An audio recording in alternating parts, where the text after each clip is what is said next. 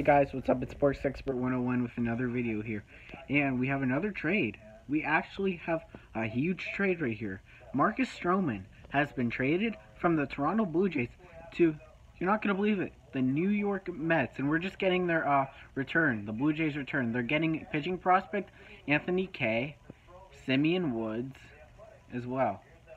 They're getting Simeon Woods, Richardson, and Anthony Kay. Wow. Anthony Kay is good. Woods Richardson, another very good player. Anthony Kay, he could be a star. He is going to be very good. Anthony Kay. Draftnik Mark, Mets fan, YouTuber. He was not happy about them giving Kay. He is a good player. How about that? That is good. So, Stroman to the Mets. I think the Mets are getting prepared for next year. They're like, nah, frick it. We're not contending this year. We'll just get people for next year. They contend for the World Series. They're like, alright, Brody Van Wagenen, alright. Will they trade Diaz? Will they trade Thor? We don't know. There's no close trade between the Padres and the Mets for Noah Syndergaard, so we don't really know.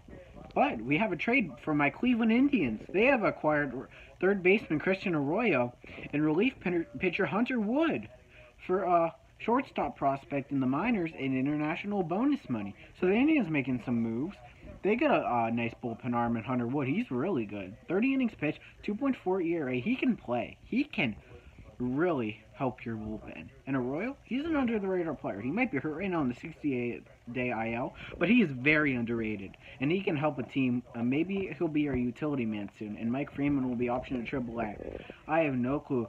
But the Blue Jays only getting 2 pitching prospects for Stroman. I think Blue Jays fans got to be upset, though. That's not a good enough deal for them. They do get K, though, but it's not the best deal. They could have got Andres Jimenez, shortstop prospect, 96 or something like that in the majors, but they just couldn't. Still really good players, though, if they got Woods Richardson, but I think they could have done better. So, there will be more action to come hopefully tonight, and I'll get you to that action after today. So, that will be it for this video, and there will be more trades. Turn on those post notifications, and you'll see. I'll give you the trade updates. So, next trade, that's it.